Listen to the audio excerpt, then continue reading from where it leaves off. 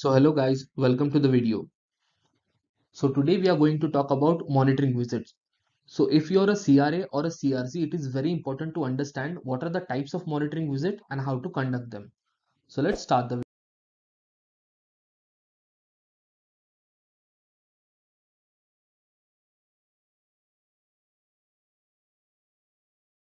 So before looking at the types of monitoring visit, it is very important to understand what exactly a monitoring visit is.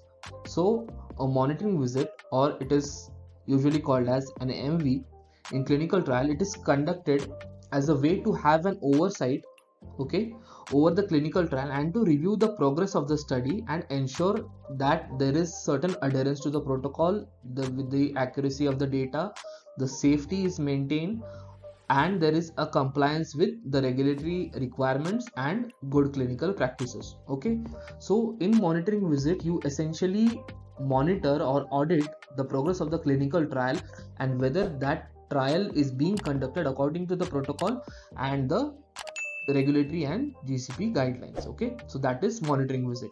So who conducts monitoring visit? So study sites are monitored by the regulatory authority like the FDA, the clinical research organization, okay, which are the CROs.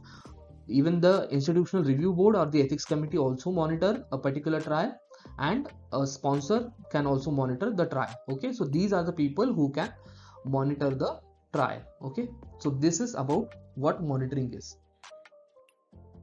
So now please note that there are four major types of monitoring visit. Okay, so first is pre-study visit, second is the initiation visit, third is the periodic monitoring visit, okay, and the fourth is closeout visit. So in this four-part series, it is we are going to understand all these types of visit in detail and what are the activities to be done in it and how a particular visit is different from the other. This will help you to comprehensively work in the clinical trial. Next is we begin by pre-study visit. Okay, so why is the pre-study visit required? Okay, and what are the components in it?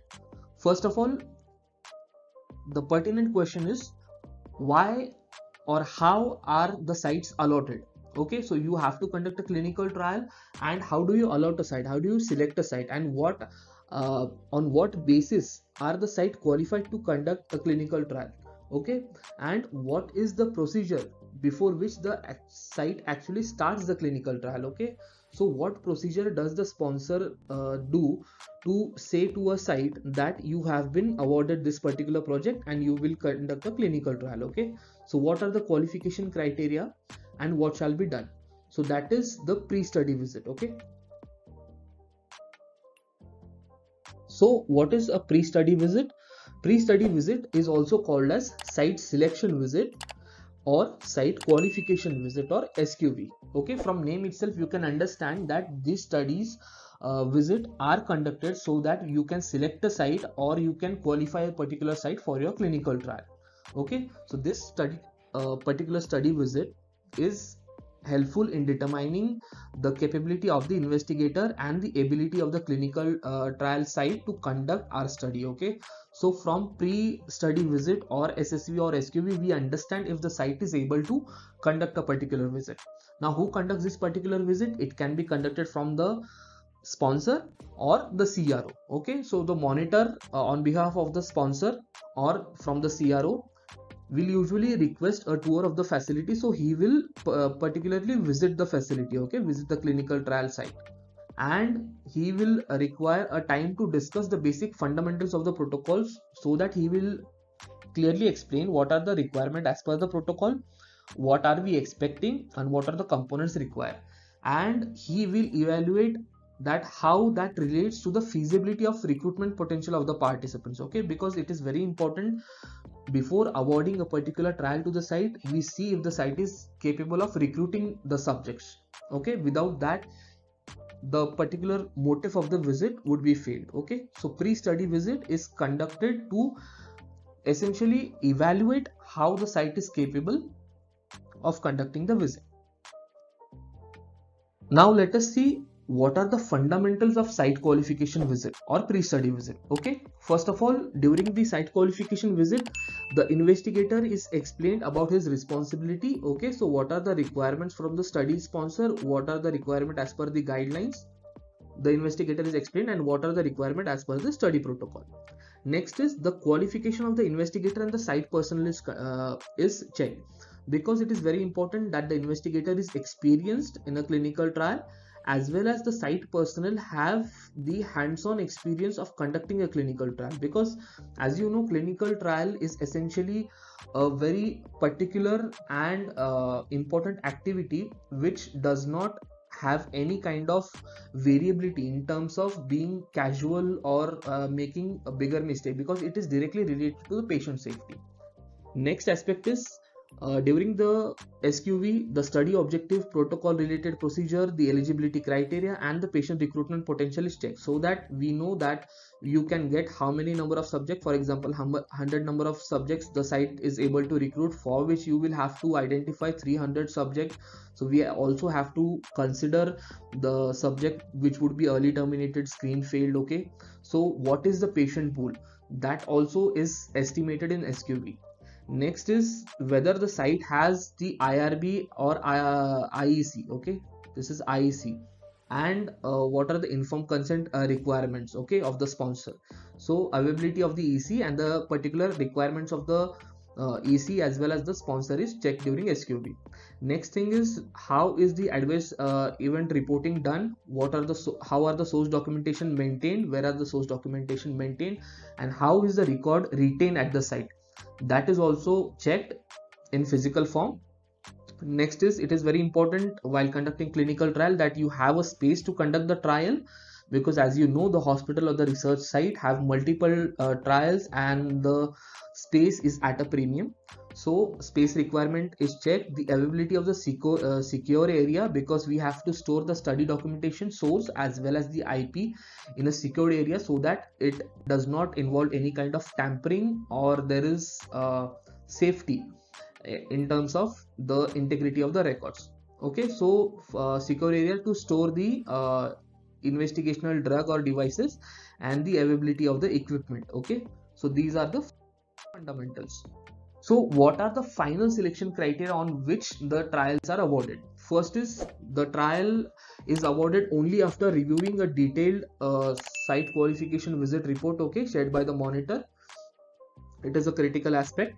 Next is, the sponsor also evaluates the education of the investigator, what kind of education the investigator has, what is the training, and how is he experienced to conduct a trial, because the more the investigator is experienced in the trial, the more he can recruit and competently work in the trial. Okay, next thing is, what is the site infrastructure and trained human resource, because before awarding a particular trial, it is very important that the site has proper infrastructure and the human resource are, or the CRCs or study personnel are qualified, so that the trial can work smoothly and there are no problems. Next is, it is very critical that the PI or the principal investigator has a particular patient pool and interest to participate in a clinical trial. It is very important to understand that a PI might have a patient pool, but he might not be interested that much to recruit. Okay, so these are the two separate aspects, and that needs to be evaluated during the final selection.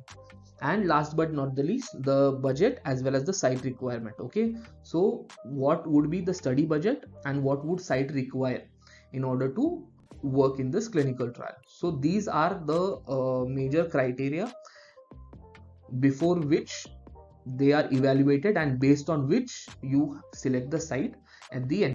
Finally, what happens after the SQV? Okay, so based on SQV conducted by the sponsor or the CRO, the SQV report and the relevant information is presented to the study sponsor. Okay, the sponsor takes the final call, okay, on the inclusion or the exclusion of the site, post which the study is awarded to the particular site and the EC or regulatory submission are done, so that they inform that these particular sites are going to be in the clinical trial. Once we have the regulatory confirmation and once we have the EC approval, next step is to initiate the site. Okay, so in the next part, that is in part 2, we are going to see what is SIV. Okay, and you will get a detailed aspect of the SIV. So if you're someone who is looking for a job in clinical research, who is looking to make a career in clinical research, then look no further. Our friends at Clinical Aim Research are doing an excellent job by offering a 3 months advanced certification in clinical research with the fundamentals of clinical data management and pharmacovigilance. So even if you don't know anything about clinical research, they will teach you about everything, and they will also prepare you for the interview, which was the purpose of this video. So you have to not only learn the concept but be prepared for the interview. So please go ahead and contact on the given number, and you can enroll yourself in this excellent and amazing course. So have a look at it. And finally, if you like this video, please make sure that you subscribe, like and share this video, so that we can ensure that proper clinical trial knowledge is being transmitted to all the interested parties, and we can stay updated. So we are Clinical Aim Research, and thank you.